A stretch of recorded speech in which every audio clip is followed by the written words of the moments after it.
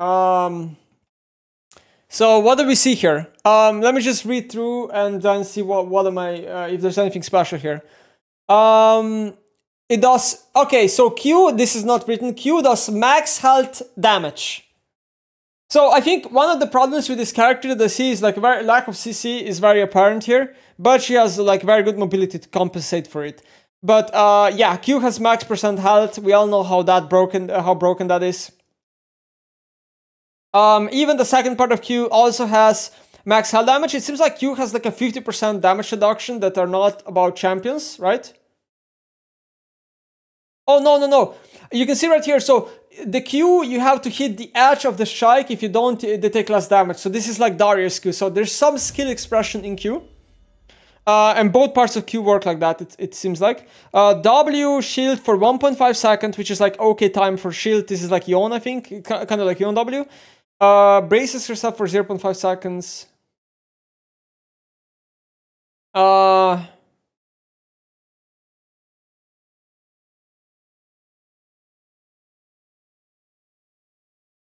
Oh, so the W gets increased shield if a red buff or blue buff hits you, or if a tower hits you. What the fuck? So she gets a bigger shield if the tower shot hits her. So she's better at tanking tower shots. That's also, I didn't know that. Okay, let's read E. E has a slow of 99%, which decays over 1 second. This means that E into ult is gonna be the combo, because it's 99% slow. Okay, okay. Okay, and then ult. Wait. Ultimate, AMBESSA gains 30% armor penetration. And her abilities heal her for 15% of the damage she dealt. I mean, Panton, hey Panton, can I steal your passive, but make it cooler? Like what? Because I was thinking, number one, she has good wave care, good mobility. Damage seems to be fine on the champion, but like I was like kind of curious, does she have percent damage? Where is the sustain? Because like if this champ has no sustain, you could just poke her out and then she kind of becomes weak, right? And also lack of CC seems to kind of be the problems of the character so far. But I mean, when I read this ultimate passive, sure, you don't get the sustain till level 6, but like, I mean, so the armor penetration inbuilt into the kit, I would like, first of all, I was assuming that she would be a good Black Cleaver user, because a haste on her makes a lot of sense, because her abilities need to be spammed, because her passive needs to be procced as much as possible. So I was thinking that Cleaver does seem to be like a very good item on her just by default, but Cleaver plus this like I feel like the champion will just build very similar to Pantheon, like it has to be similar to Pantheon.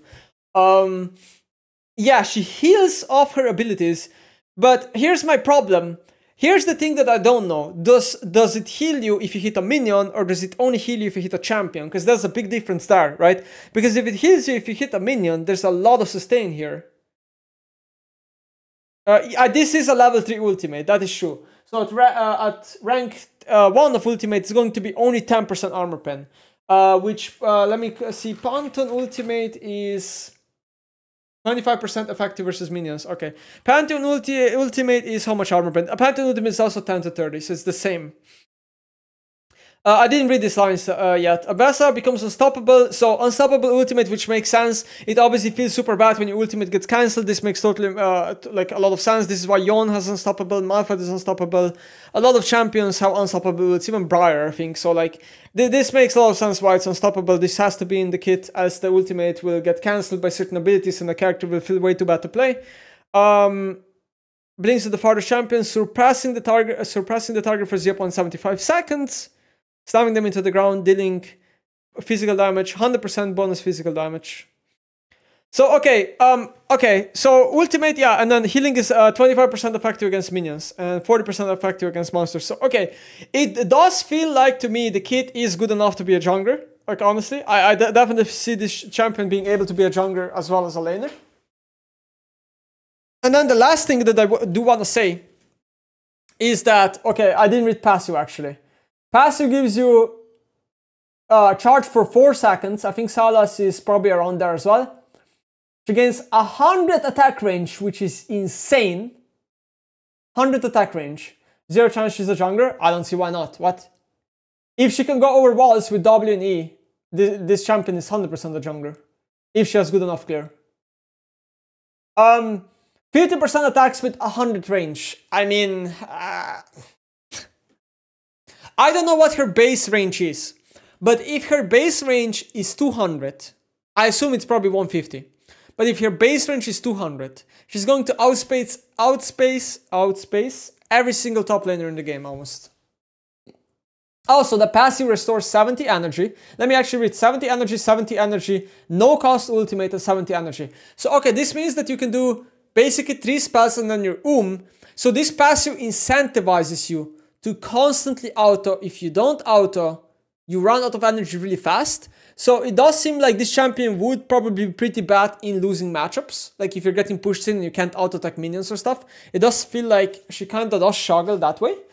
But, you know, passive is 70 energy and you get 1 passive stack for every ability. This basically means that as long as you can auto-attack, you will never run out of energy. You have permanent spells forever. And I would say... And you can auto-attack probably anything and it gives you energy, right? Like anything. Like you can auto-attack a ward or a minion or anything. Also, every single ability of hers does physical damage. There's no magic damage to the kit. This is why armor pin is really good on her, and this is why the passive, I guess, on the R is like that, and this is why she's probably a cleaver champion. She buys cleaver, she has this passive, and all of a sudden, like, armor is no longer that effective into her. I mean, it's cool. I think it's a cool champ. Do I think it's too broken? It's hard to say, but I definitely think it could be really strong. It could be scary. I don't think people should be overreacting. Like, at least I would say passive is kind of crazy, but I think the rest of abilities are kind of in line with, like, nothing too crazy. But the passive is absolutely nuts. Like, the passive is... I think this passive is crazy. The amount of dashes... Like, certain champions will just not be able to play into this. Like, you will play against, like, for example, Darius, and she will always dash into you, so your Q will never be able to hit her. Or, I don't know, you're gonna be playing against some skill shot champ, like, I don't know, maybe like Syndra, and you will just always be able to jump spells of her. I don't know. It depends how smooth the champion is, like how fast she can dash and jump when she casts an ability. That also matters a lot, but passive is just crazy. Wow, I mean, okay, I guess we'll see. Also, the stun is only 0.4 seconds, so it doesn't seem like the ultimate has a lot of utility. I mean, to be honest, it's a suppression for 0.75, then it's a stun for 0.4, so that's like 1.1 second of CC on a champion. It's not bad, it's like okay. Alright, that's kind of it. Those are my thoughts. I mean, yeah, we'll see, I guess. Looks to be fine. Also, the kit seems to be a jungler top to me. Jungler top, or maybe in some specific matchup mid. It doesn't seem to be a support at all. It doesn't seem to be a ADC at all. Maybe with like Senna, lol. Doubt it though.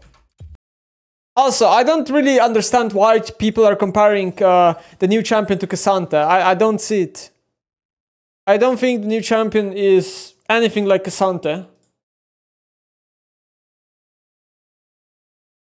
The kit is not similar at all. I think the kit would probably be more similar to a Riven maybe than a Cassandra, like honestly. But I don't think it's similar to Riven either.